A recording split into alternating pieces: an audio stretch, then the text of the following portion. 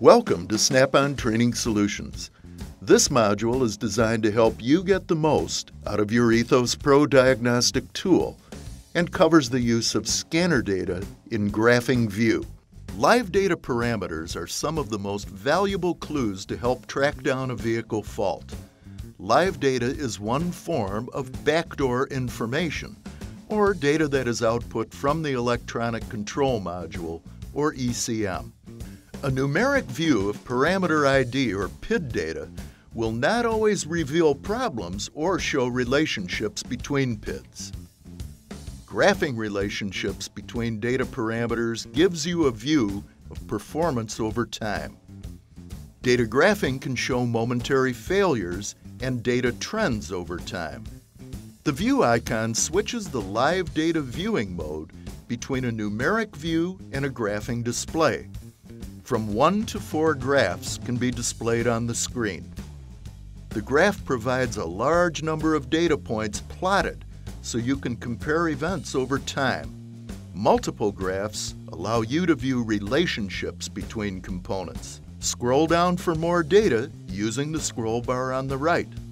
All data is continuously being recorded for all available parameters for the selected ECM.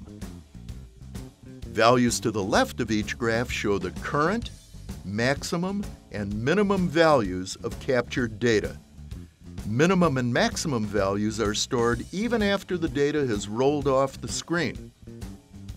The PID trigger is a valuable tool to automatically capture data when a parameter value is outside of normal range.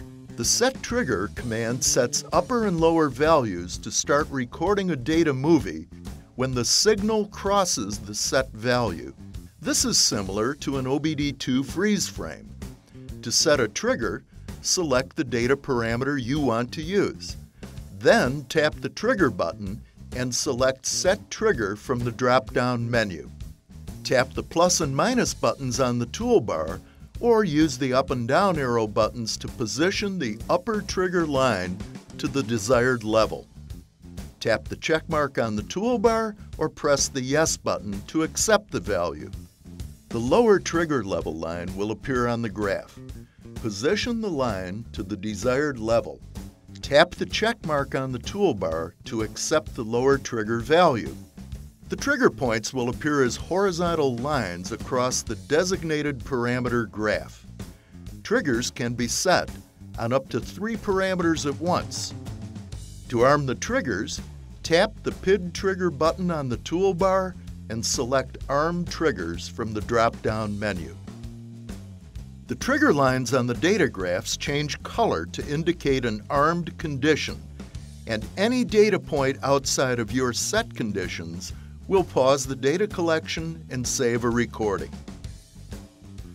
Once triggering is armed, it remains on until you clear or disarm. The Save icon saves any current screen information, along with all data stored in the buffer. Simply tap the Save icon, then select View Saved Data to recall and view the data movie. Tap the Previous Vehicles and Data icon on the home screen and select View Saved Data. Select the movie file you wish to view. Change to Graph View. Use the scroll buttons to scroll forward or back through the collected data. Single arrows move 1 data point.